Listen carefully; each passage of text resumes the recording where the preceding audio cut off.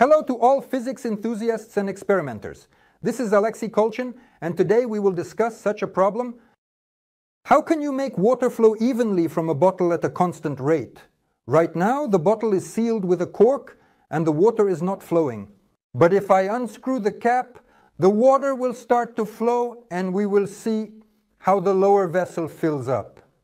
And we will mark the water levels in the lower vessel at equal time intervals. Initially, the water flows quickly, but then its flow gradually slows down. This is also evident because the stream from the tube becomes weaker and weaker, and towards the end, the water barely flows. The marked levels show how this slowing down occurred.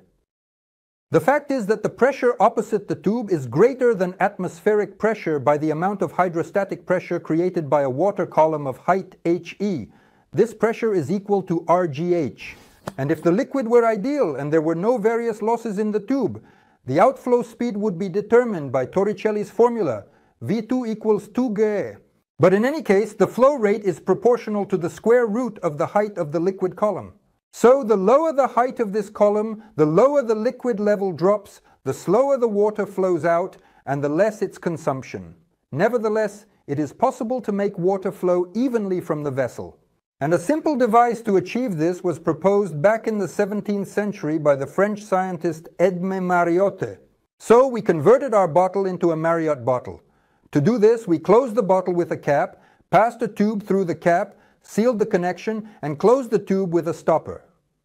Now the water from the vessel does not flow. I open the cap, the water starts flowing, and air is now entering the vessel through the tube. You can see air bubbles rising up. And we will again observe how the water level in the lower vessel rises at equal intervals of time.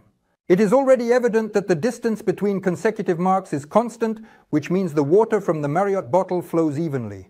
The even flow is obviously ensured by the fact that the pressure in the vessel against the tube remains constant. But why does this happen?